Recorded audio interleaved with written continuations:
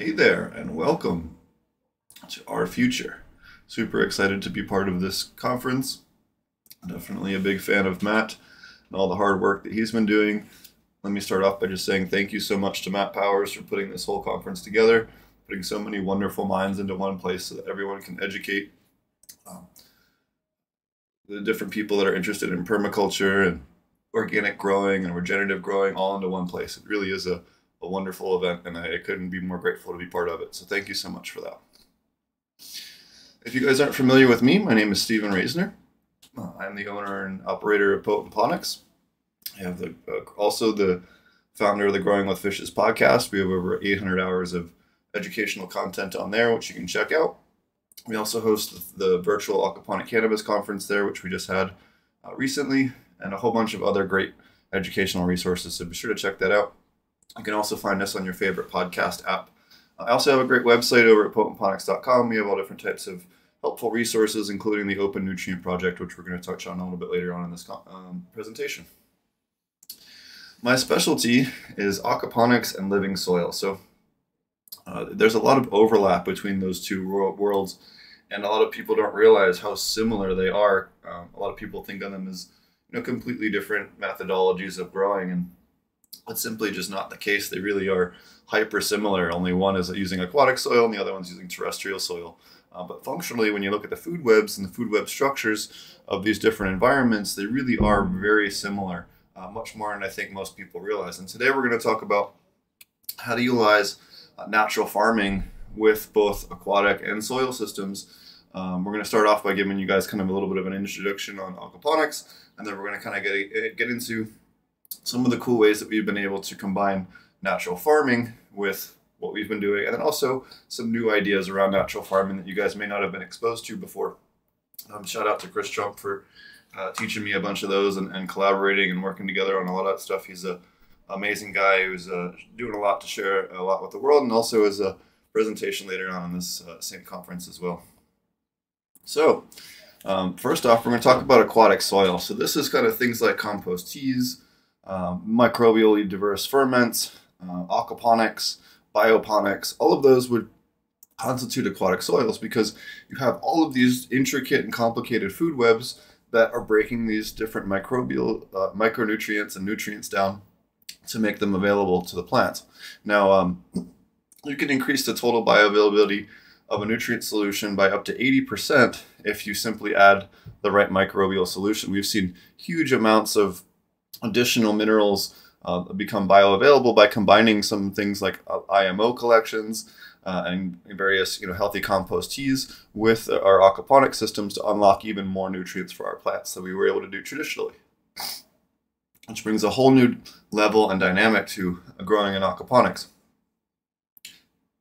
It also can help fill in some of the gaps in the different mineralization that you often see with people that don't properly inoculate their systems. So when you think about aquaponics, think of it like an aquatic soil system more than a hydroponic plus aquaculture, which I think is a very poor way of putting it, which is how it's been traditionally described today. So common aquaponic nutrient myths. Fish poop has everything that plants need. Fish poop was not formulated specifically to feed terrestrial plants. It has problems, it has gaps, and it has issues with chemistry that you simply can't easily solve by engineering a fish food. That problem, many people have tried to solve it that way, and it simply doesn't work. You have things like manganese that get oxidized, iron that gets oxidized, and they aren't rechelated at a rate that makes up for that. And that's just two examples of many in the food web that the plants need to thrive. You don't need to add any nutrients. That's, again, not true. You have to add nutrients in one form or another, be it organic or inorganic. You do have to supplement, again, manganese, iron, calcium over time will be depleted. There's a few others that you can absolutely use, plant ferments and Genome and KNF to supplement those nutrients in the proper ppm ranges that you would, or you can always go with salts, whichever you prefer. It doesn't necessarily mean inorganic salts either. There's langbonite and Epsom salt. Those are two examples of organic salts. So MaxiQuap with iron to fix your iron deficiency. Don't do that. Every single person I've seen that had failure for arsenic was using a kelp product plus iron as their only iron source, and then ended up way overboard on their arsenic. Don't do that. And boron as well, because you can overshoot that. When used as directed, kelp extract is a great, and dried, preferably dried kelp, is a great additive for aquaponics or soil systems. Just don't go crazy with it. It's no different than anything else. You overdose anything, you're going to have problems. Okay, you don't need to monitor your nutrients once it's balanced. Again, this is crazy. Anyone that does large-scale farming knows you have to test the soil to know what's going on. It's the same thing with an aquaponics system. Adding microbes can cause imbalances. Again, we've simply not seen that. You can absolutely blow out your systems with too much trichoderma, but it doesn't mean that you're going to kill the system. It just means that you're going to have a mineral imbalance when it comes to mineralization. We've had absolutely no problems with lactobacillus and IMO in our aquaponic systems. In fact, we've had huge results in the positive direction. Sorry, guys, I have a little bit of a sinus thing today. Over-engineering can fix nutrient problems. There's a bunch of these over-engineered systems that have 100 different solenoid valves and numerous failure points. Stop with all that. Pythagoras invented the Pythagorean cup, which is what we now call a bell siphon, 2,000 years ago. We don't need to reinvent the wheel here. We have stuff that works without power. We don't need to rely on these over-mechanical systems that often fail and have way too many failure points. And it often, can cost you a ton of money if that fails, especially if the wrong person's there monitoring the place. Rock dust is all you need for your nutrients. Rock dust also can be linked back to heavy metals. Be sure to test that if you're, especially on the cannabis side of things, but even if you're just a food person, you don't want those heavy metals either.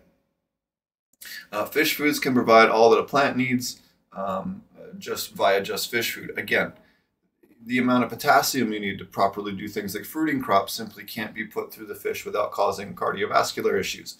Iron, you can't put through the fish enough because the digestive tract plus the oxygenation in the water will cause oxidation of the iron. So there's these chemistry problems that you simply can't get around by just doing it with fish food. You can absolutely do it by having good ferments of things, or compost teas or compost extracts of things like stinging nettle is a great one for trace minerals, for your manganese and your molybdenum and things like that. Or doing a liquid IMO fermentation, which we'll talk about later on in the presentation as well. I'm a big fan of Idiocracy, so I thought we'd make some fun memes with this.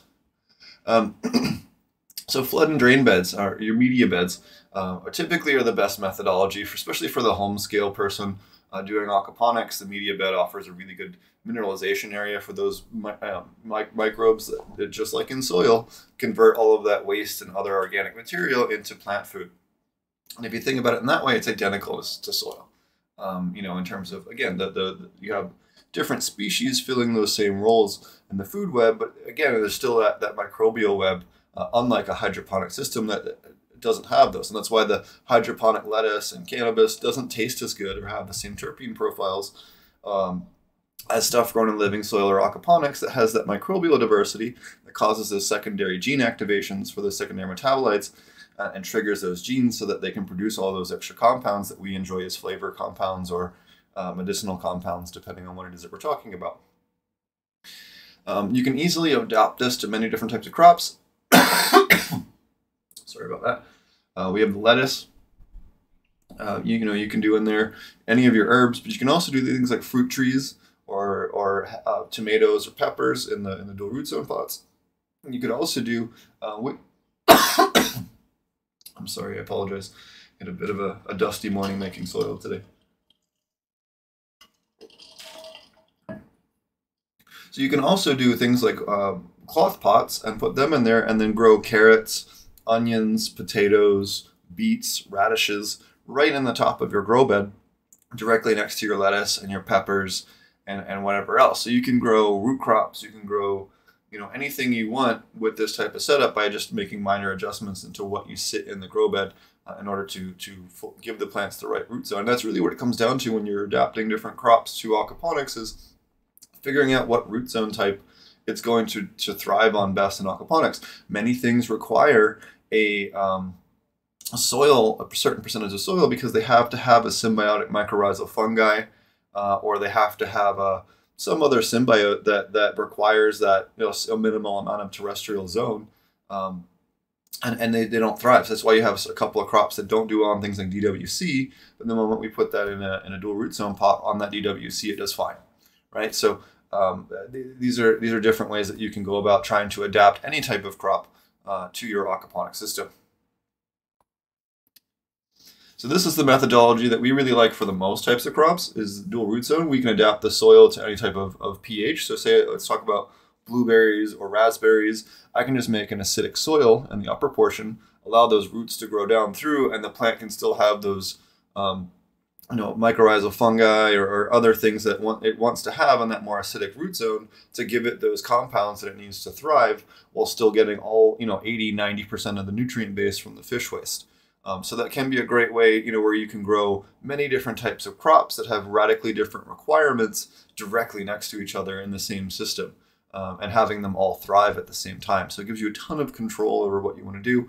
You can top water nutrients in if you want to adjust them, or make different nutrient solutions to give the plants additional nutrients in a different feed rate or pH range to help that individual plant thrive.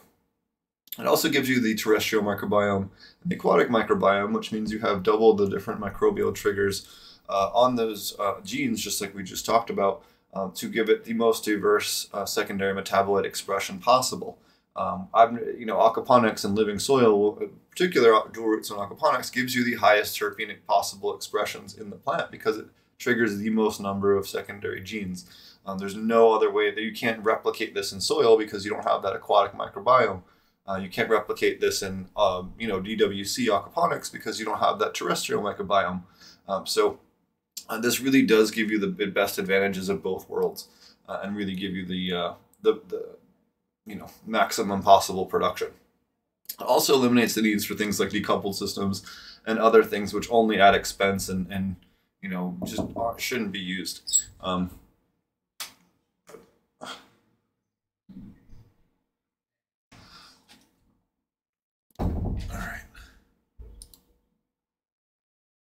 Dual root zone flooded water levels. So when we're talking about dual root zone, we generally use a 3 to 5 gallon pot. Sometimes a little bit bigger, but most of the time, things like trees and things like that will do that, which I'll show you later on in the presentation. But for the sake of conversation here, we have the terrestrial zone in the upper portion of this pot. You can see there's about a 1/2 inch to 1 inch dry layer above the water line. And then we have a layer of burlap which holds the soil and keeps that from growing through into the media. The roots penetrate through and can get to the water and grow right through the burlap without any types of issues, but the burlap keeps that soil from going down and wicking water. We don't want water to wick up into the soil zone. We want to be able to water that and maintain moisture content separately in the upper portion, and either through a drip system or a ring sprayer or hand watering. You can maintain moisture levels in that upper portion and allow those plants to thrive and be fed, even top fed, additional nutrients if need be on a per plant basis. So if you had different flowers or crops or cannabis strains that needed different nutrient feedings, you can feed each of them a different regimen without any types of problems with the fish or anything like that. And how you'd go about determining the amount of water that you'd put in the upper soil zone is take one of your pots without any plants in it, pour in a measured amount of water, a known measured amount, use a measuring cup or something like that, until the water just starts to drip out of the bottom, right? So that's your saturation rate, how many liters or ounces of water. So let's just say, for the sake of argument, the saturation rate is 64 ounces of water. So we're going to cut that in half to 32 ounces of water. That's roughly how much we want to use for watering in the future. For any of the soil zones. Now you can go up to 1/3 more than that if you really want to kind of saturate it without any kind of worrying about it dripping out the bottom, but at least now you have a gauge on how much is too much when you're watering the soil zone, if that makes sense. So hopefully that can help you determine the volume that you need to water for those upper soil zones. And you can see here, this is the very first test that we did with dual root zone pots with living soil. You can see on the left, the tomato is quite a bit bigger than the one on the right. The tomato on the left had 42 more flower sites and it had 38% more fruit on the plant than the tomato that was just in the media bed. And this is what the roots look like. So you can see here the media bed only plant had very small roots. It didn't need to make a big root zone. It was just feeding basically more or less hydroponically. You can see just by the other plant having access to those soil microbes, it changed the root morphology of that plant, allowed the root system to become much, much, much larger. And there were clones off the same mom tomato plant from our showroom with the same number of leaves. They weighed almost identical amount of weight. Like we tried to make them as identical as possible when we put them into the system for the trial. So it really does go to show how much of a difference changing the microbiome of the root system can have on actual plant growth. Here's some examples of some commercial dual root zone setups. The one on the left is a DWC pots on top of that, and the one on the right is a media bed, Marty's AP Meds facility. And you can see here's some more tests in Colorado. You can see here is a giant cabbage that we grew in dual root zone pot, and then also how we set up our fruit trees. So we had fruit trees set up in these barrels on cinder blocks, and you can see the plumbing kit there on the side. We had a flood and drain kit that would flood and drain the bottom portion of it once a day or so, and then it had soil above that. So it was about 2/3 soil to 1/3 flood and drain on that particular design. So with the trees, they do better with a deeper soil zone and a shallower flood and drain than the other crops. So if you're really going to go with something like that, fruit trees, anything like that, you're far better off with a shallow flood and drain and a much deeper soil zone.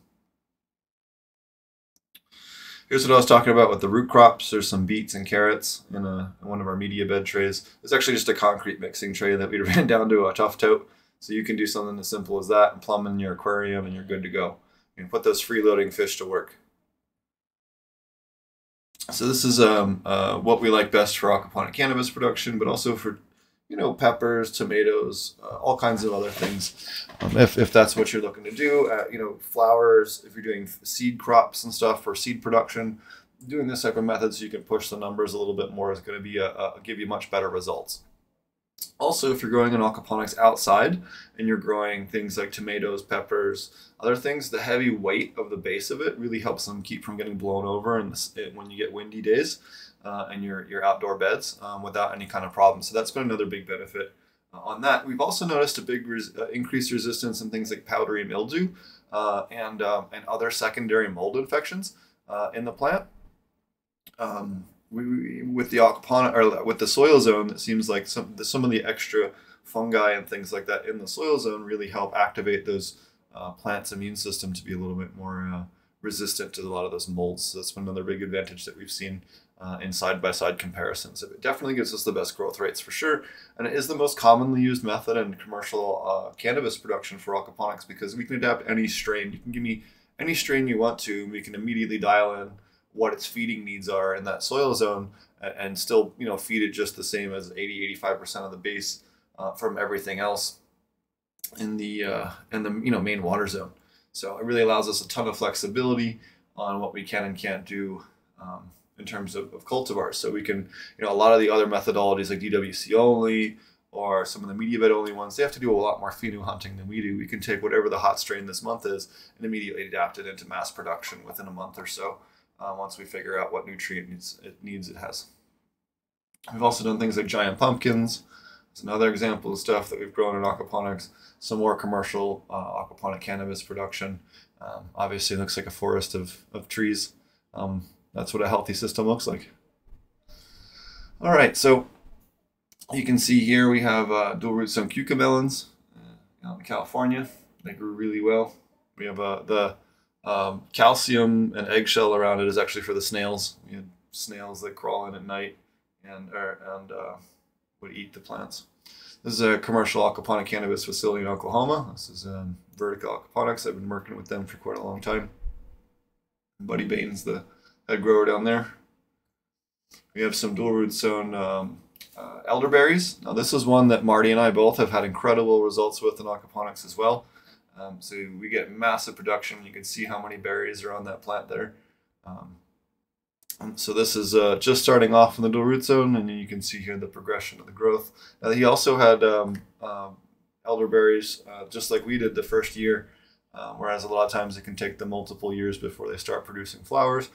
We have not found that to be the case in aquaponics. We can get really heavy yields multiple times a year in the aquaponic systems. And there you go, another picture of Marty's.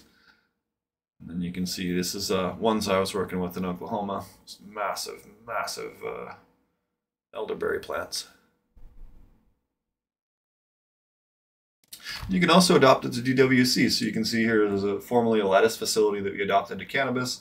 I have some monster moms there that have been growing for quite a while. And we're just creating dual root zone pots and sticking them right on top. The one thing I would say is from this picture here on top is get some bamboo and just make an X across the bottom just to help support the weight, especially as they get older, 5-6 months in, the weight of them can start to push down on that center area. So having some kind of more tough support that just has an X across the bottom so those roots have something to push against helps quite a bit. Also really good for cold climates. So if you're in cold weather places, Canada, northern United States, Europe, things like that, the extra water volume from a DWC system will give you extra thermal mass, meaning that you can maintain the heat of the greenhouse a little easier. It's also very energy efficient to use heat exchangers and solar heaters to get a ton of heat into the system that way in terms of keeping the water heat hot without spending much money. You can also dual loop that heat exchanger into a gas or propane backup water heater, instant water heater as a backup system, just in case it's nighttime and the temperature needs to come up, or you have some other emergency with the system and it has to gives you a backup to keep it from getting too cold. DWC systems do cost more per year to run, use more water. You also have to dose more nutrients with things like iron and other things like that you end up having to dose with. So keep that in mind. They do cost a little bit more, but it can be worth it if you're in a cold climate. You can make up those costs in energy costs, which are usually much more expensive. So we don't really like them in the tropics. I'm currently in Thailand, but we really like them for northern United States and Canada because they do retain that heat so well. It can really cut down on the overhead in the wintertime. Here's another aquaponic cannabis facility. It's that same facility in Oklahoma. It's looking real good. This is Vertica Aquaponics in Oklahoma. You can see some monster plants in there growing nice and well. These are autoflowers. You can see the moms in the back there. In the wintertime, they have a little bit fewer moms because they don't need them quite as much, and they run some autos. So 5 controls of dual root zones. Allows you to dose the water with nutrients if you want to, obviously within fish safe ranges. Allows you to dose the soil, so you can dose that with whatever you want because you're not going to get that in the water unless you really go crazy with the watering. Allows you to use custom soil mixes. You can get time release soil and fertigation. Allows for foliar sprays if you want to go that route. I don't like that route anymore. I only foliar with pest control stuff. We don't foliar with anything else anymore. And then allows for varying fish foods, so you can lean more towards heavy protein if you're trying to push high nitrogen, or back off on the high protein and move towards more omnivorous fish species, or even herbivorous fish for flour. So you can kind of play with that depending on how large of a system you have and how many fish tanks and different species of fish you have. You can run carnivores for veg and omnivore herbivores for flour. If you're really getting to big scales, it can make sense to do that, just to reduce nutrient costs. We get a huge increase in cannabinoids in aquaponics. You can see we get anywhere 15 to 35% increase in THC. And CBD, we've seen as much as a 100% increase. And then in media beds, we also see up to a 30% increase in production over DWC. So if you do have the option, media beds are better, but DWC can still provide plenty of benefits if you're in that. Or hey, if you have a existing aquaponics facility or lettuce facility, or you're going to purchase one, you can rapidly adapt it into production. We've also seen a big increase in THCV, CBDV, and CVG compared to soil controls in some of the strains that we've tried so far. And then we've seen up to a 300% increase in total terpenes, Again, that increase in microbial biodiversity, we've seen anywhere from a 45 to 78% increase on average, but as much as a 300% in certain cultivars. And you can see here in the back, we have a supplemented system where we add just a small amount of additional nutrients to the system, or to the top feeding of the pots. All of them have the same shared aquaponics system. And then the ones here in the front were only given vermicompost tea. So you can see they're not nowhere near as thriving as the ones in the back that had just a little bit of extra nutrients to them. So you can absolutely grow and get to a finished product if you don't supplement, but I don't think it takes rocket science to tell which one of those grow beds you'd rather have in your garden. So, you know, anyone that tells you you don't have to supplement aquaponics, just go ahead and show them this picture and then ask them what they're doing. You can see here the left two buds are supplemented with just a small amount of additional potassium and phosphorus, and then the ones on the right here were not supplemented. Again, you can still smoke both, but your yields are radically different. Okay, fish tanks. So we have the best use, 40 gallons or bigger are really what you want to go to get to a serious aquaponics system. Smaller than that, you can still do it. I've done as small as a 2.5 gallon aquaponics system, but they tend to just have problems. You don't have enough water volume to prevent pH from fluctuating quickly or anything like that. So it does get easier the bigger the system is in terms of water chemistry. It's harder to screw up and harder to overdose things when you have larger doses and larger volumes. You can use anything food safe, so 55-gallon drums, aquariums, old jacuzzis, bathtubs, whatever you can get your hands on. As long as it holds water, it's fine. You can get so many different nice plastic containers now between the reef tank aquarium industry and everything else. Oftentimes Craigslist too can be a great way to get old aquariums or 55-gallon drums that were used for kitchen oil or whatever else that you can go ahead and reuse. Or you can get really giant tanks too, like the ones we had here at this project in Oklahoma. So it's a 1,200-gallon fish tank. So you can also drill. So when you're talking about how to flow the water out of the fish tank and into the aquaponics system, you got a couple of options. So one of the options is to trace and drill the aquarium and go ahead and put in your overflows directly into the back of the aquarium. This is my preferred method. I'm also really used to drilling glass, so it doesn't intimidate me. I definitely did before I had done it a few times, but go ahead, just make sure you buy an extra tank or two, or just know that you don't feel bad if you break one the first time.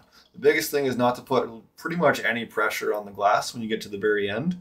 Just let it very carefully grind the last little bit of it out. That's usually where if you're going to crack it, that's usually where they crack it. And as you can see here in the photo, we took our Sculpey clay, we made a little ring around it, we traced out the outside of the back of the bulkhead there for the inner part, not the outer part. You do the outer part and it's not going to work. If you do the inner part, it'll work just fine. Just outside where the teeth are on the threaded part. So you trace that on the end of the aquarium, put your clay around it, fill it with water, and then you can go ahead and drill that with your glass drill bit. Pop the bulkhead in there, and then you have your overflow for your aquarium. And that's how most pet stores are set up. Alternatively, if that intimidates you, you can buy what is called an overflow box like this, and take any aquarium and immediately have a nice flow through drain that you can now plumb off of and run that down into a centralized sump where you can put a pump and have a T on it to go to your aquaponic system and then to your aquarium and back again. So it's the easiest kind of setup. It's called a chop system. It really is the easiest design for aquaponics, especially if you're just getting used to this. And you can get these overflow boxes at any aquarium store that's worth its weight in salt. You can get.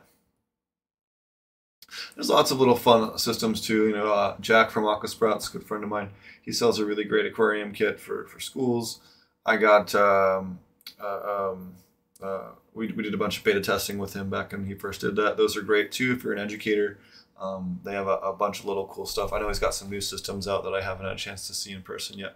Then on the top left is just someone made a Rubbermaid tub one. Now, you can see in this diagram they put heavy weights on top of the aquarium with the screen. Don't ever do that. Aquariums can't support weight long term. It'll work fine for a little while, and then the glass will slowly warp, and then the front or back will just explode on you one day. Don't do that. Make sure any weight that's more than an ounce or two has to be supported by something other than the aquarium glass. Do not, and you see this all the time in pictures online. Do not support any considerable weight on top of a glass pane for any length of time. It's just really, really bad. You're going to have a really big disaster at some point. It might not happen for 6 or 8 months, but it will break eventually. And you can always do like this guy did here. He took a cutting board, drilled some holes in it, put some party cups, and call it a day. You don't have to go crazy. You can get all that whole thing right there at the dollar store. You know what I mean? Like, you don't have to overthink it. So for sumps, especially if you're at the home scale, tough totes work fine. You can also use aquariums, IBC totes. All of those things work really well. Again, just have something that's reasonably easy to clean if you have a problem, and where your pump's going to live, so that you can put either a float valve on there or just monitor the water volume in there so that the pump doesn't run dry. You can see here we have building our own system. So this is a workshop that Josh Rutherford and I did out at his farm in Washington State. You can see here we have a whole plumbing system with the drains in the bottom. We have the liner in the pond there and partially filled, and then we're running the building out the rest of the frames for the grow beds, and then we're going to go ahead and put the drains on that and connect that all together.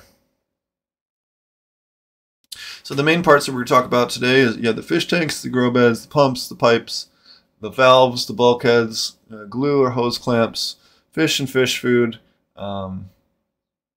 freshwater aquarium test kits, media, pots, soil, and plants. That should cover most of your stuff that you need. Maybe pipe glue. You might want to also add. Oh, we have that on there. Never mind. You can see here, this is just a tough tote, a concrete mixing tray, a fountain pump, a standpipe, and a media bed, or some media that we had from leftover at work. And was able to build a whole small patio-style aquaponics system. You can see little dual root zone pots for our peppers and our tomatoes and our stevia, and it came out really, really nice. And again, here's the full build list here. So if you want to replicate this at home, you can do that fairly easily. Again, it's nothing that you should be intimidated by. You can build this whole thing in about half an hour. And that's that same grow bed a little bit later on once everything really had a chance to take off. So again, you can build these things out of anything. This is another small system that I did for a school district in California. They were looking for something the wood shop could build and then the biology students could use for their aquaponic systems. So this is the build out. Now again, those prices are pre-COVID, so obviously wood and stuff like that's a little bit more money now, but at least you have the build list. So if you want something like that, you can go ahead and check that out, and then you can see that built here.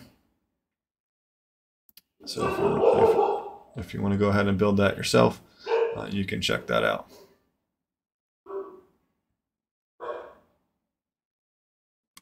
So fish species, and when it comes to fish species, you can see here is a big giant tilapia. Koi and tilapia really are the best ones to start off with if you aren't familiar or you're newer to the hobby. Tilapia in particular are pretty durable, but koi as well are very durable. If you're looking for the best ROI, it's definitely butterfly koi. They do have the best return on dollar spent to inch gained. So if you're looking for what's going to make the most money and you're not trying to harvest the fish, it definitely is your best option. If you're into cannabis growers, that's pretty much your only option because you can't get a meat processing license. So these are things to think about when you're planning your business or considering this at your farm. If you and what type of farm you have. Panfish can be another good one. Bluegill, yellow perch, sunfish, all those guys can be really, really good for small scale production, especially in more rural areas. In Arkansas and Oklahoma, they were really, really popular, and there wasn't a ton of other competition growing those. So The plate price was pretty good when we sold them to restaurants. Again, meat processing license is required to process fish, so consider that, if you are a cannabis producer, that you can't get that without having an off-property location. So, keep that in mind depending on what your final plans are. Again, another good option is aquaculture license or a pet trade import license, export license, because then you can trade them, you can sell them in between states, sometimes in between countries, and you can do all kinds of exotic fish that way, or sell them just as pet trade fish. And that tends to be the best monetization when you're looking at pure non-harvesting fish monetization, is doing larger tropical fish, or arowanas or arapaima or snakeheads, things like that, depending on what country you're in and the legality of those fish. So really good fish to use: tilapia, koi, goldfish, pacu, plecos, perch, catfish, arapaimas, arowanas, sway, bluegill, sunfish, Chinese high-fin sharks. Fish that don't do well: trout, salmon, striped bass, ornamental shrimp, prawns. The nutrient ranges are just not good for them. Trout and salmon, they don't like that high level of potassium long term. You can very easily kill them. You can pull it off, but you screw up it all and they're toast. Ornamental shrimp and prawns, again, the nutrient ranges that you need for a healthy plant system simply are outside of the range that's healthy for them. Tropical fish and crayfish, and again, you can do a lot of tropical fish, but the little guys, tetras and stuff like that, again, they can't handle the nutrient ranges that we're running for some of these plants. So consider that when you're trying to plan out what you want to raise. So aquaponic chemistry overview: generally you want to keep the pH between 6.4 and 6.8. It's extremely critical that you don't get too high or too much above or below that range. pH up, so I really like calcium carbonate and potassium silicate. That really does give you the best nutrient results and the best grow results in your garden. There's plenty of other methodologies, but I really think at the end of the day that is the best one. There's not really any argument when you look at any of the side-by-sides. So, it's kind of at least a 15% difference over all the other combinations. So iron is almost always the first thing that gets depleted. Again, because we talked about the oxidation factor, iron humate, iron citrate, or DTPA iron are your only options really for adding iron. You can add some of it through ferments, but again, just like all of those, it does get quickly oxidized. So even if you add it as a fermented option, it's still not going to work for any length of time more than the rest will.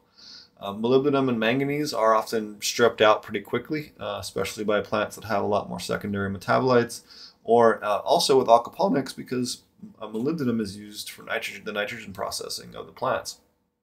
And the plants are plowing through a lot more nitrates than normal. The nitrate to ammonia ratio is a little bit different in aquaponics, so they have to convert that nitrate back to ammonia, which they don't mind, but they need the nutrients to do that. So you can pretty quickly strip out molybdenum, and it's something that I see almost across the board with new clients. And when we test it, the molybdenum almost always is stripped out.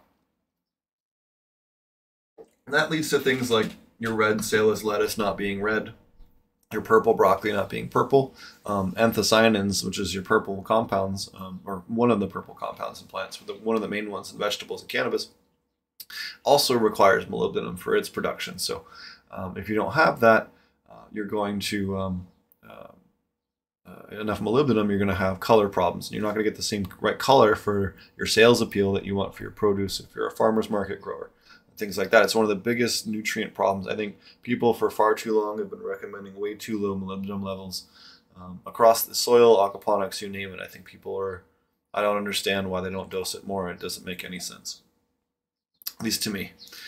Because the primary source of, we talked about that. Manganese is another, we talked about that. Overdosing zinc is another one. You can easily kill your fish if you go crazy. And then you can't use any of the yucca extract. And just in general, outside of aloe, avoid saponins with fish. There are like karanja and stuff like that can be used with fish, but karanja also messes with the sex hormones of the fish. So again, just the only safe wetting agent that you can use, or safe, what's the other word I was thinking of? Anyways, I'll think of it. That you can use as aloe, but avoid yucca. I mean, a couple drops of yucca will kill everything in your system. All right, potential of hydrogen, your pH. Ideal, again, for aquaponics, 6.4, 6.8. It's totally normal for your system to drop over time. Your system, if it's properly cycled, nitrogen cycle is going and healthy, will slowly go down over time. That's why you have to dose a pH up of some kind to maintain the pH. And this allows us to add calcium and potassium to the system in a passive way that doesn't negatively impact the health of the fish or the plants in any way. If you're getting more than a 0.2 pH change from daytime to nighttime, then you absolutely could have alkalinity that is too low, which is a separate issue. But that can be a good way to check for that, as looking at the pH over the course of a day. If it's, you're seeing a pretty radical shift, 0.4, 0.5 or more, definitely time to add a little potassium bicarbonate to boost those carbonate rates back up, stabilize the pH. So again, really big fan of potassium silicate, potassium carbonate, and occasionally potassium bicarbonate just to get a little extra carbonate into the water. I don't like potassium hydroxides, calcium hydroxides. They're way too caustic. They're expensive, and they also are just, why are you using industrial chemicals? Use food grade stuff. Calcium carbonate's used in bread leveling. Like hydroxides are poison. Like you just don't want to use that stuff. And then potassium carbonate, also used in food making. You can use it, but again, you can use potassium silicate. It's much better in terms of plant growth. So for pH down, what works really good? Lactobacillus. Lactobacillus is very acidic. So you can use labs for smaller systems as pH down. Phosphoric acid or muriatic acid also can work as pH down. Do not use vinegar, citric acid, or nitric acid. All of those have very negative impacts on the system long term. So, and the microbials, so avoid those. So next up, we're going to talk about how that relates to natural farming now that we've kind of gone over the basics. So why would you use natural farming in your facility? It lowers the costs of your overall plant production. You can treat many different fungal issues with it, with things like IMO or lactobacillus. Both can treat a wide range of fungal problems in systems or even prevent them outright. Can treat things like E. coli and salmonella. We've done a ton of different tests with aquaponic systems that had non-human pathogenic E. coli, and we're able to completely eliminate all of them within 14 to 30 days of detection with just lactobacillus dosing. So that can be a great way to improve food safety in the long term, which is something I think we're going to see more and more often. I think long term, you're even going to see it required for food safety protocols for aquaponic systems just because of how easy and cheap it is for maintaining food safety. If you're running any kind of larger hydroponic facility, I absolutely would be dosing lactobacillus every other week at 1 to 1,000 just to cover my own butt liability-wise. You can also dramatically increase mineralization of your system. We talked a little bit about that earlier. And also increase the health of your soil, and help prevent diseases and viruses and a whole bunch of other great stuff.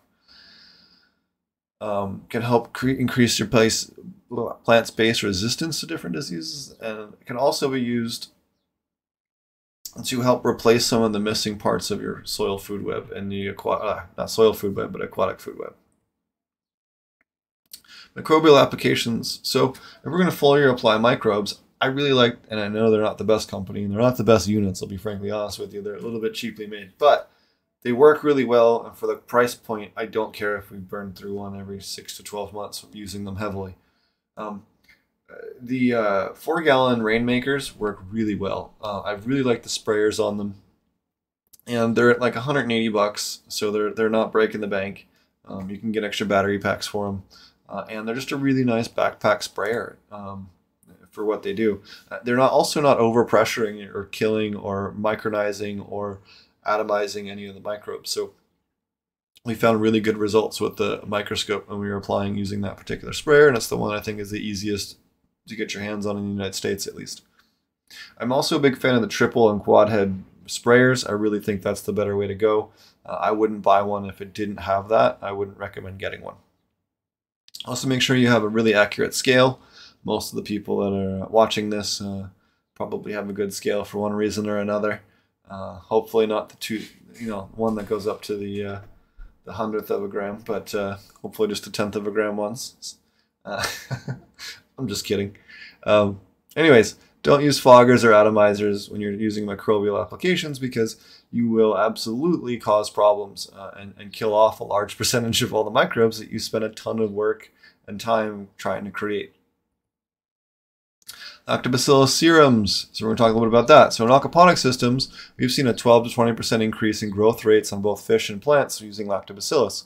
We've also noticed it helps eliminate a lot of the fish waste that makes it past the filter and into the grow beds or underneath the raft beds in the DWC systems with lettuce. It helps just break that all down and turn it back into liquid nutrients again. So that, along with the IMO additions, can really help again, increase overall system cleanliness by allowing the microbes to do all the hard work. Actively consumes, and we've seen this now, pathogens like Pythium, E. coli, Salmonella, and other human pathogens, and eliminates them completely from the system when dosed at the proper rate, at a 1 to 1,000 every other week. You don't have any of these issues anymore in your system. And again, you can drink the stuff. You can't do that with anything else that eliminates all of those. Increases beneficial microbes and network growth in terms of mineralization and diversity. Increases plant growth. Again, we talked about that. Most labs takes 3 to 5 days to create. It depends on your air temperature and water temperature and how big of a batch you're creating. Again, great way natural pH down. You can even use it in aquariums. I know quite a few people that are using this now in their aquariums for the shrimp, especially the little micro shrimps, the Neocardinia and Cardinias, for maintaining health and helping eliminate some of the fungal issues that they have with the eggs. So, you can use it even on sensitive shrimps and stuff like that without any kind of problem. So you can see here the lactobacillus at the bottom, the curds at the top, and there's many different ways that you can make lactobacillus. So you can use the probiotics you get at the drugstore. You can use EM1. You can get kefir from your local health food store. You can rice collect like traditional Master Cho collection. So you can use, or you can combine all of those methods. But all of them are diverse lactobacillus colonies that have, the kefir and the super lactobacillus probiotics in particular have a huge biodiversity range when it comes to lactobacillus. Now, why is that important to have a biodiversity in your lactobacillus species? It's not just so that you don't have a over-dominance of the one species. It's also because what else do lactobacillus produce in large amounts? Vitamin B. What does vitamin B do to plants? It's a growth accelerator. So you can create kind of an organic PGR, for lack of a better term, and growth accelerator that allows you to speed up the growth of your plants while eliminating mold spores and bad fungal pathogens all at the same time. And even bacterial pathogens, because it loves to feed on a lot of those bad guys as a food source. So let's use them as an ally in our garden. I don't understand why this isn't even more of a thing in the organic side. I know some people are into it, but I know that some people are still a little averse to it. I've also heard people call it bacteria from cow stomachs and all kinds of, how do you think they got in the cow stomach? From the grass that the cow ate. That's where it came from. So you get all kinds of kooky ideas when it comes to because it's a milk-based product. Different theories that people have on what this stuff is and what it'll do. So here's a quick recipe for labs. I'm not going to go ahead and read it just because for the sake of time, but you guys can screenshot this and use it for your own garden. If you do use this for educational purposes, please just ask that you leave the little watermark up at the top right. But I don't mind if people do that as long as they cite it. You can check out here the plant lab. So we've been taking a lot of the different plant materials and just, instead of doing an FPJ or making a tea out of it, we'll actually ferment it in lactobacillus. And what we've noticed is this breaks down a lot of the different plant hormones and isolates them. Things like phycocyanin, which is another really big growth enhancer in plants. It's your base building block for your chlorophyll groups. And all kinds of other wonderful compounds do get isolated in pretty heavy amounts and still remain plant available when you ferment plant materials and algae with lactobacillus. So it can be a new tool in your natural farming toolbox for creating new additional ways to add mineral compounds from plant material and plant sources to your garden. and we're working on mapping out more of these nutrient content wise as I have time. We're currently building out a new lab and things like that here in Thailand. Once we get a little bit further into production, we'll be able to test a lot of the stuff in-house. So we're really excited about that, and something that I'm hopefully going to get a chance to really dig my teeth into here in a couple of months. Yeah, again, a lot of these compounds cannot be isolated in an energy efficient way. Phycocyanin, for example, is typically isolated using high heat. We can do that completely without any heat. So it can offer many more sustainable solutions for a lot of things that have other options for production, but this can be much less energy intensive and much more sustainable long term. And here's a quick and dirty recipe for plant labs. Again, you can adjust this any way you'd like to. You can add more, add less. Like I'm just trying to give you a scaffolding or like an initial recipe that you can modify to get the same kind of results that we've been seeing with some of these different inputs and compounds. So definitely check that out. And just like many of the other things in this presentation, feel free to modify it or whatever, or even use it for your own education. Again, just make sure you leave the little thing up at the top. But I really want to get this information out there, and something that I definitely think can be the solution to creating organic mineral solutions that have similar total bioavailable ppms to the bottled stuff you buy at a store, but and give those same kind of instant results, but be something that you can drink and be organic and produce on your own property rather than having to buy it. So isolated plant compounds, just like we were talking about the phycocyanin. So that's what phycocyanin looks like when you isolate it with lactobacillus. So you can see the curds on top floating. Obviously, we're straining those out in the picture, but you can see how neon blue that phycocyanin is, and that's really helps accelerate plant growth. It helps resurrect dead and damaged plants. And there's many other things that you can do depending on what plant inputs you're using for lactobacillus fermentation. You can get so many different cool compounds, and we don't even know all the different ones that you can do utilizing this method, but what other microbes can you utilize this type of tech with to isolate other things? So to me, it's kind of like a machine, and we put it in there and see what comes out the other side. It's like a Rube Goldberg machine where you put microbes and plant material in, and all these things happen while it's inside the barrel, and then out comes the plant input that we want to use for the garden. So tinker with it, play with it. The super labs we're going to give you the recipe for in a second, because I'm sure you're thinking about that right now. But if you're interested in helping submit your own findings, please check out opennutrientproject.com. If you scroll down to the bottom of the page, if you do test any of these things out for nutrient analysis, which you can do through J.R. Peters in Allentown, Pennsylvania, you can look them up. I don't remember if we have a link to them in this presentation or not. I think we do. If not, there's a link to them at opennutrientproject.com. And we have a submission form, and you can tell us what nutrients you found in your own solutions. We have an open source database with other people that have shared theirs. I try to share all my stuff as much as whenever I get new tests. So be sure to pop on there and check it out.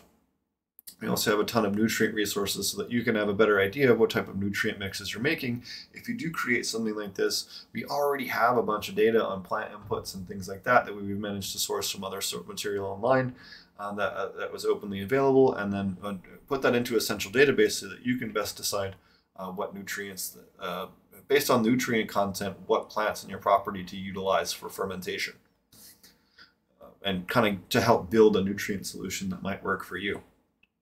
So IMO collection. So you can check this out here. This is a rice collection that we did in Oklahoma. As you can see, this one's not quite finished yet, just about there, and getting colonized with the fungi.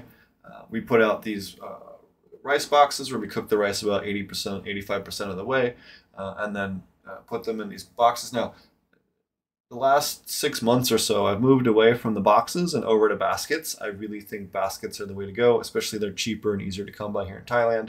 But we've had just much better luck with healthy collections and fewer fail rates with the baskets versus the wooden boxes. So we've stopped using the wooden boxes entirely here in Thailand and shifted over completely to the baskets.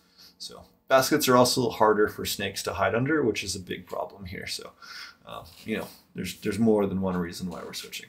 But I do think that the baskets are the better way to go, having now tried many different methods. Hands down, it's the better way to go.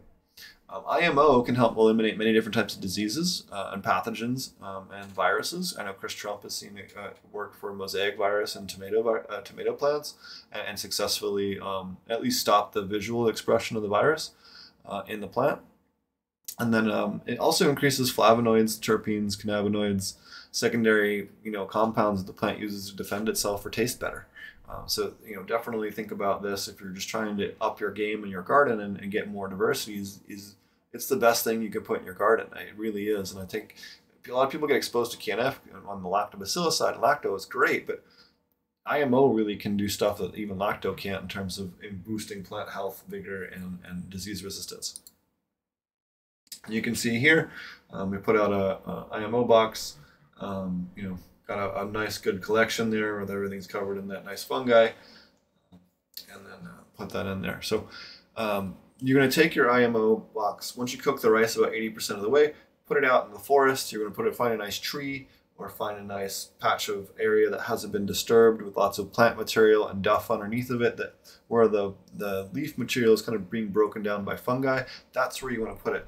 We also, one of the other things that is important too is taking a couple pieces of mycorrhizae that you find on the ground from something that's already being broken down and sticking them in the very top part of the basket, the box or basket. So slipping it underneath that paper towel before you fully set them down can be a great way to increase diversity too. Find a couple of the really strong strains of mycelium that are already kicking butt and taking names, and put that in right directly on top of the rice to give you an instant start on the top and help prevent some of the occasional trichoderma contamination, things like that. If you have all of that mycorrhizae just tearing through that thing from day one, it tends to have a lower failure rate. You also collect the native fungi, bacteria, archaea, all these other things by utilizing this method.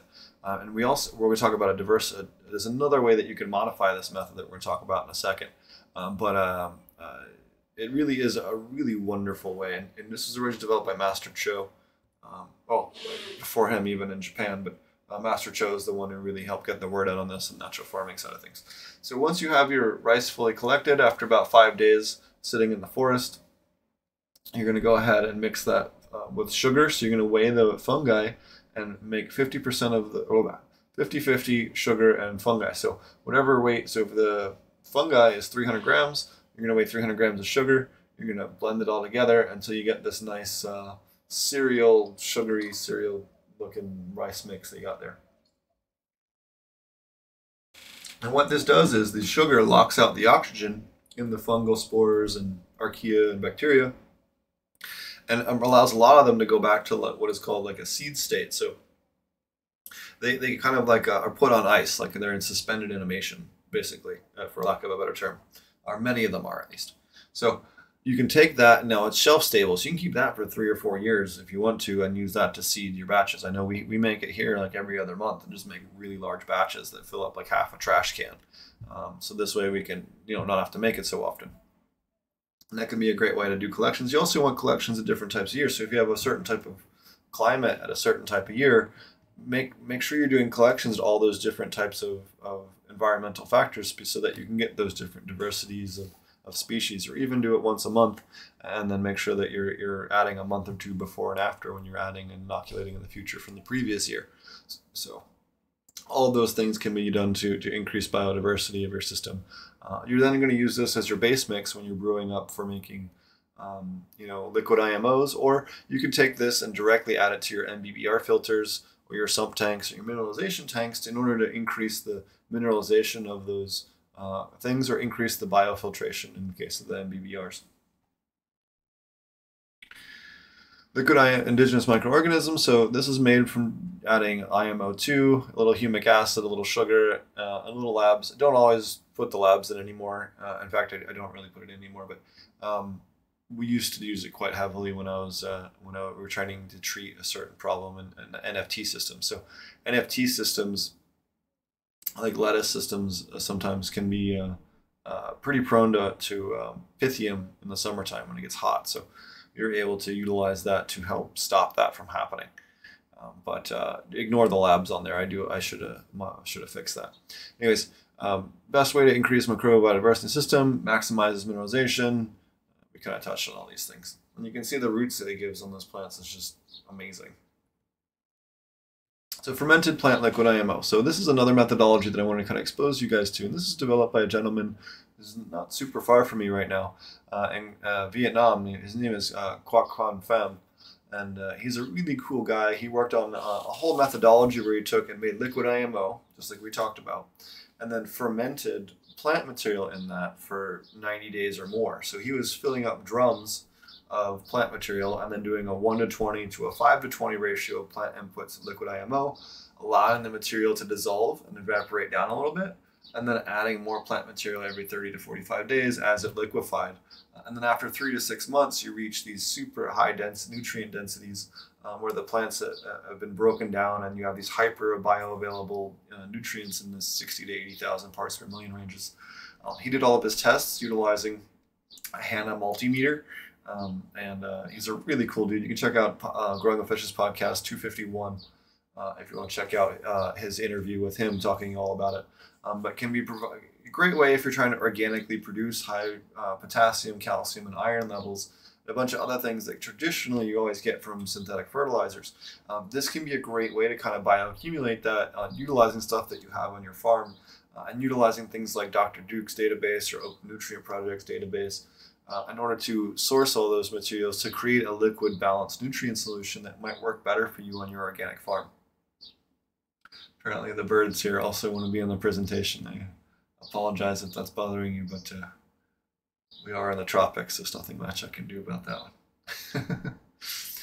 one. He's also done 1 kg of fish to 20 liters of water to create a quick acting nitrogen fertilizer as well. So there's all different types of stuff that you can do when you're brewing this stuff up, and different ways that you can do it. I haven't personally had a lot of experience with nitrogen fertilizer like that, but he swears by it and did all that for decoupled systems. So definitely another option that you can utilize for that if you're looking for another way to go about that. So next up, now that you've learned about IMO, and we have a rough idea on how to make it, you can check out my channel or Chris Trump's channel. We both have videos on how to make that stuff. Or Master Cho has a great thing on that. Wherever source you want for IMO, go ahead and check that out, or utilize the guide in this. All right, so we're going to modify that into a bioweapon against insects.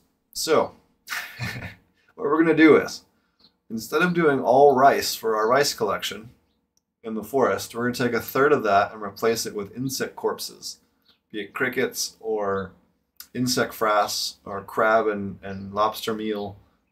Any chitin-heavy material, that's what we're after. But ideally insects. If you can get crickets, if you can pay the local neighborhood kids, a quarter per bug or whatever you can do to get your hands on, a pound or two of bugs, that's going to be your best bet, especially if they're local stuff. Or make some insect traps and collect them yourself with a light and a bucket of water, or whoever it is you want to go about collecting them. That's going to be your better bet. So we're going to take that, and then we're going to collect the local fungi in the forest that feed on those insects and that break down that chitin, and gather those and propagate those. And then we're going to utilize that in order to kill off the bugs that we don't want in our garden. So when and why would you use IPMO? So it's really good against larger arthropods, stink bugs, grasshoppers, beetles, weevils, leafhoppers, wasps, and scale.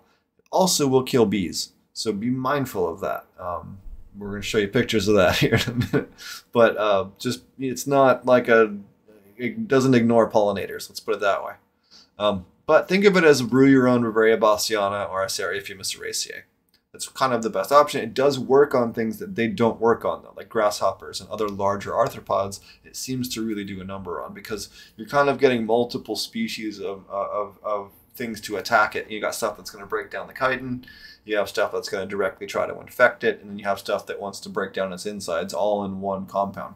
You also have the added advantage of the fact that when we created this and the fungi was breaking down the chitin that was already in there, it's now unlocked that and converted that to chitinase, which also helps boost the plant's immune system and give them a secondary resistance to a lot of the stuff as a baseline. So it really is a really cool solution, and frankly, like, we've been making that over regular IMO for a while, just because it seems to have better plant vigor increase.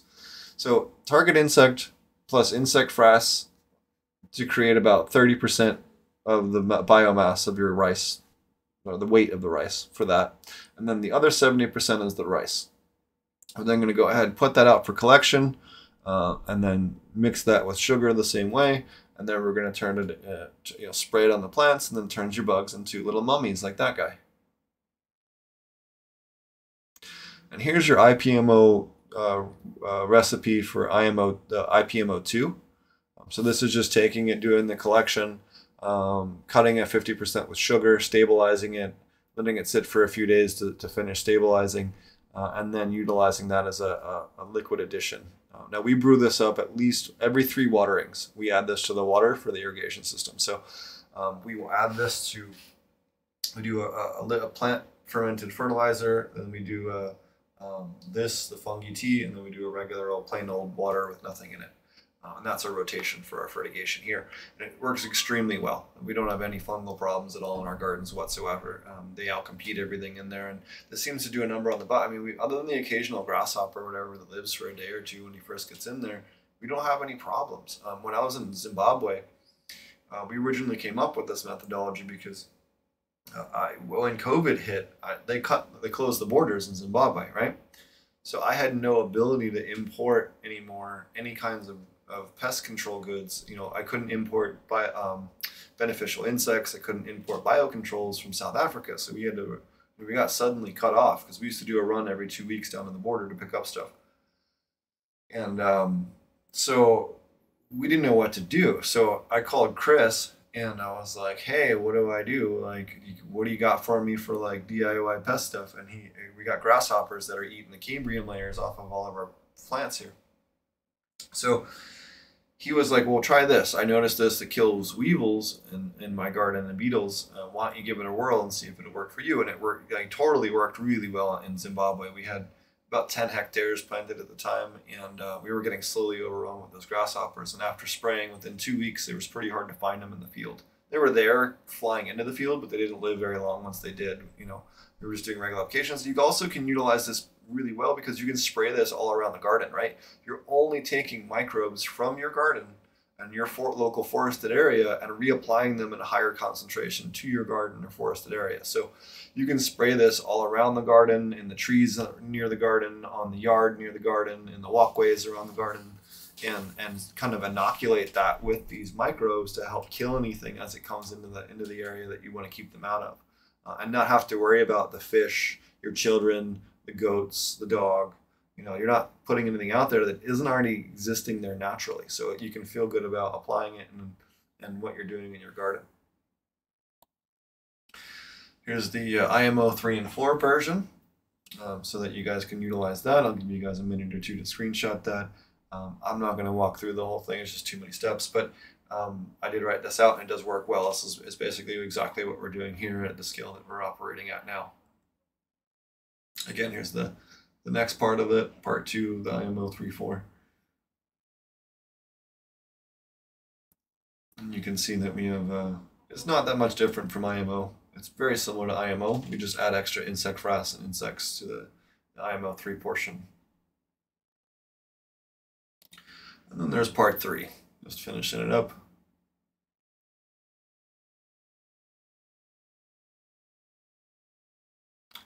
Hopefully that gives you guys a good basis to work with. And again, if you need to modify or change something, like go for it. Be careful though with bees. It will kill bees, as you can see here.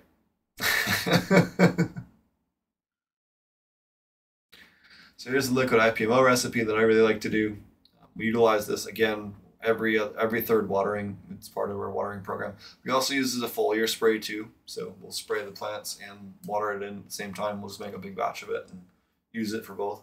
But it seems to work extremely well. And we've utilized this outdoors in Oklahoma and in Zimbabwe.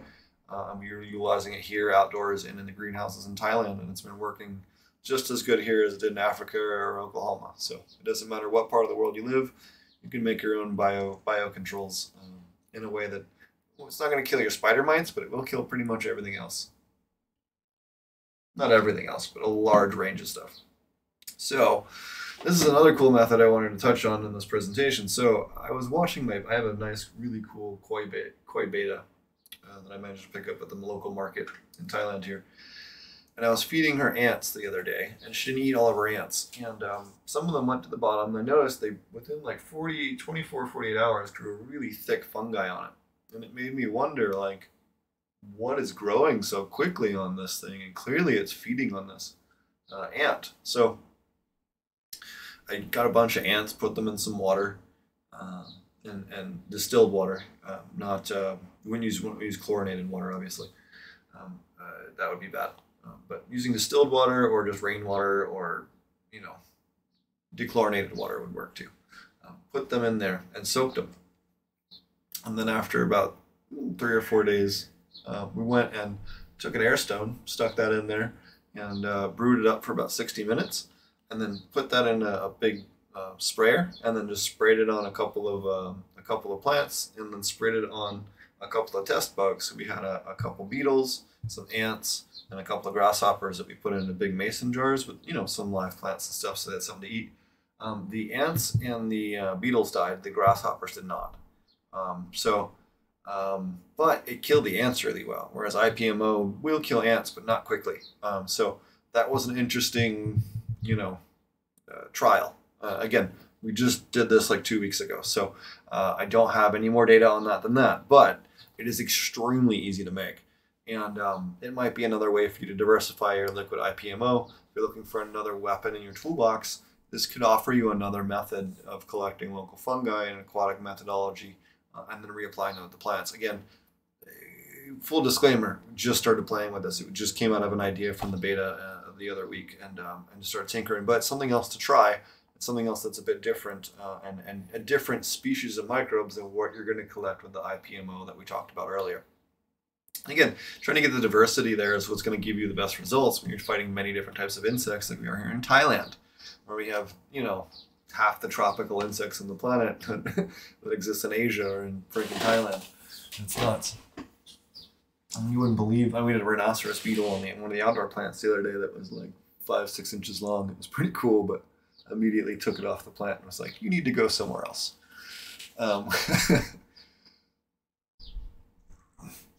So here's the protocol for that.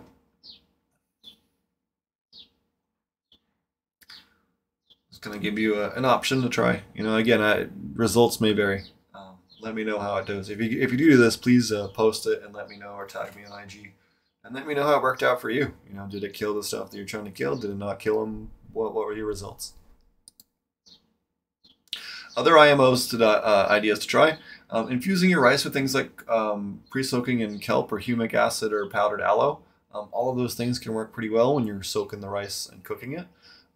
Coconut water instead of regular water can be used as well. That was another one that someone reached out to me with, and we're certainly been trialing that a little bit here in Thailand. And we had really good results with the first trial. We're going to try it again and see what it does with the second one. I think additional grains such as oats, quinoa, or other things can help diversify your collection.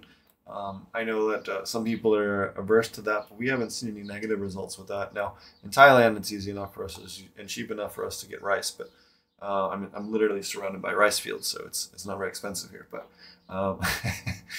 but plant ferments with LIMO solutions can also be another one which we talked about earlier, and then aquatic IMOs, which we talked about at my virtual aquaponic cannabis conference presentation last year. We have a breakdown of the 5 different liquid aquatic IMO collections and methods that you can do on there if you want to check that video out. I also have a long format video on IPMO. It's about 20 minutes long, where we go through the exact methods and preparations that we do here in Thailand. Obviously we went and bought a kilo of crickets at the market. You probably can't do that where you are, but you can certainly go to the pet shop and get them. So certainly if you go at the end of the week before they get their next round of crickets, a lot of times they'll give you the free ones. So just consider that as an option if you're trying to collect your crickets. Super labs, so we talked about this earlier in terms of breakdown fermentation. Here's some more examples of different batches that we've done. Again, all utilizing the same recipe, breaking down that kelp and the spirulina. The one advantage I would say to adding, you can do this with just the spirulina without the kelp, but there seems to be a faster plant uptake and plant vigor response when you add the kelp as well as the spirulina. But it will work with just spirulina, but it doesn't work as well with just the kelp. It doesn't seem to have the same compounds in it. You really do need the spirulina to get the best results. Here's the recipe for the super labs so that you guys can go ahead and utilize that in your own garden. This is really good for resurrecting dead plants. We had peppers that my ex didn't water for 3 days, part of the reason why she's my ex. And the leaves were so dry, they were like crumbly, like paper almost. Turned to dust if you crumbled them. Well, I was like freaking out, so I just watered a bunch of the super labs and into all of them. And within 3 days, we had new branches coming out of every dead leaf node, and we resurrected about 70% of the plants by utilizing that. So, I don't know of anything else that'll do that isn't, some kind of chemical stimulant. So it can be a really good way if you have a plant, maybe a field that got hit real hard with hail, a field that got hit real hard with insects or bird damage or something else. This can be a really good way to quickly bounce those plants back and get them back on track for production. So, or something got beat up in transport, just whatever. You got a plant that just needs the help. You can utilize this. And again, application rates, we're looking at 1 to 10 for foliar, and then a 1 to 20 for top dress. And then for aquatic systems, a 1 to 1,000 if you're going to water it into the root zone with hydroponics or aquaponics. So definitely check it out. It's a really cool solution. Again, you might find some other combinations of stuff that works even better than this. That's why I kind of encourage people to kind of get away from the rigidness of natural farming. I think natural farming is a lot of misconceptions where they're like, oh, we're not worried about NPK. Well, why not? The NPK is hyper bioavailable in all these fermented solutions. We need to map out what's going on there so you don't have, toxicities or imbalances in ratios so that you don't have lockout or anything like that. Like, there's nothing about the plant inputs that make them immune to the chemistry, right? Like, there's chemistry's chemistry. It doesn't matter if you're using salts or fermented plant inputs, it's still the same chemistry. And I think that's something is extremely frustrating. The other thing too is people just wanting to stick to the Master Cho method, diversify from it. And you can see some of the amazing inputs that we've talked about so far in this presentation. Get away from that rigid thinking and more into the idea of utilizing what's on your property to create what you need. So, okay, so nutrient testing, liquids in-house. So if you're looking to test your own stuff, Aquarium Pharmaceuticals, Hanna, Lamotte, Seachem, Salifert, Milwaukee, Blue Labs, all those are really, really great.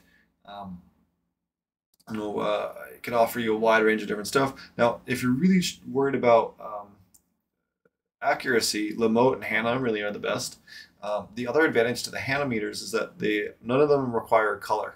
So if you're colorblind or have students or patients or children that are colorblind, Hanna really is going to be your better bet because it gives you a digital readout. Lamotte has test kits for pretty much anything. Some of them are a bit pricey, but you can test for pretty much or quantify pretty much any nutrient that you want at the home scale or small commercial scale with the equipment. You can also go to aptestkit.com and check out the a wide range of different nutrients that we have available in terms of nutrient tests. You can see the nutrient range, the different kits, the pH, the test kits per box, the prices, manufacturer link, retail link, all that's available on the website, as well as commercial testing options if you're trying to test your own stuff. Now, one of the things I want to touch on too is you can absolutely overdo it in organics. Now, this test came from an organic certified aquaponics facility that was misinformed about how to go about dosing the nutrients that cannabis needs in aquaponics. As you can see here, they were at 4 times the legal limit for arsenic. So just because an input's organic doesn't mean that it's good for you. You have to be careful and you can't overdose things. But all of this stuff we managed to link back to overdosing kelp. That seems to be the easiest way to overdose arsenic. And you'll know immediately if that's the cause because look at the boron. If you test the boron and you look at the boron levels, boron and arsenic will always be heavily elevated if they overused kelp. There aren't any kelps that have low boron levels. So that can be the easiest telltale sign that they're, even if someone's not being honest with you about what happened, exactly what went on. If you don't see the boron levels, then there's another arsenic source, either possibly some rock dust or from a, sometimes even the natural mineral. I know certain ground formations in Oklahoma are almost at legal limit or over legal limit in arsenic. So if you're growing directly in native soils, you could potentially, depending on the local geology, have issues with that as well. Supplements must be chosen wisely and balanced wisely. And again, don't overuse anything, organic or otherwise. Just don't go crazy. That seems to always be when people have the major issues, is they just, some random quote unquote guru told them this is how you do it, and they just went nuts. If you're trying to figure out how to balance your ferments, nutrient solutions, Duke's phytochemical database is really good, especially if you're into ethnobotanical pharmacology and creating your own fun compounds. It's also good for that too. But you can find all different types of things, especially if you're trying to find mineral content and chemical compound content of different plants. We also have a modified version of that called Open Nutrient Project. We've taken that data as well as a bunch of other open source data and combined it into one single place that is all sorted by mineral content. So potassium, phosphorus, nitrogen, blah blah blah blah blah. So that you can just say, okay, I need potassium, then click that, and then look at the average, all sorted by minimum average, parts per million, and figure out what it is in your yard that you need to harvest to get the potassium levels that you want in your mix, and then phosphorus and so on and so forth. And then same thing with heavy metals. Which plants are going to be a concern?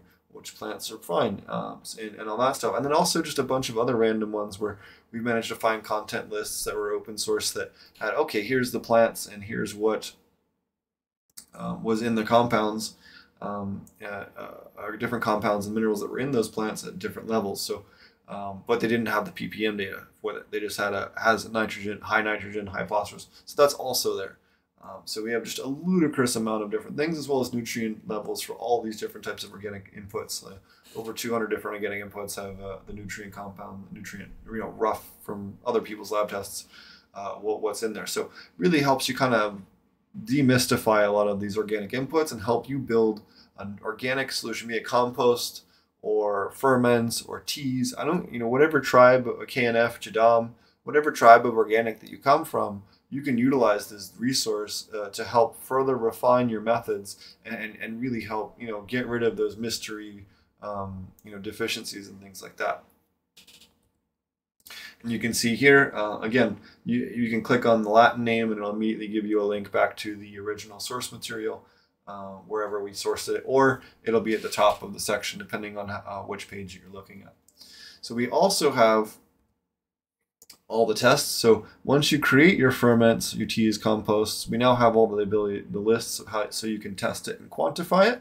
And then we also have a form at the end of the page so that you can submit your own data. So let's just say you made blueberry ferment with lactobacillus and you fermented the blueberries, and now you went and you got the test kits. You're mostly concerned about these nutrients, whatever.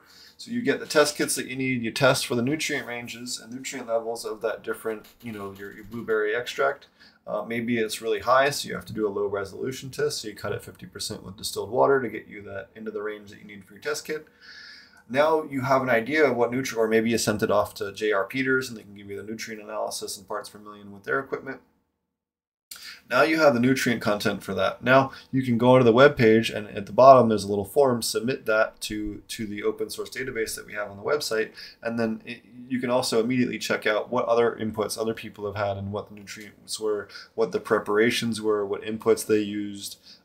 Any information that they chose to include on that is all available there. So if you are interested in help participating, help demystifying a lot of nutrient ranges, nutrient components to these things, which I really feel like is being underemphasized with a lot of these inputs, please feel free to contribute. We are looking for more people to help us. Always looking for more data.